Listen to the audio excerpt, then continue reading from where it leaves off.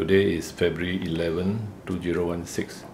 The owner said that the cat had bad breath and the canine was loose, the left upper canine.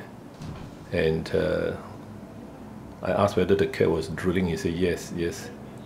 But the other 3 cats are okay. So we had to put the cat under anesthetic because it's very fierce.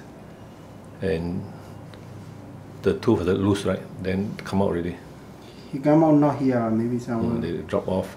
They did the dental scaling and under gas only, right?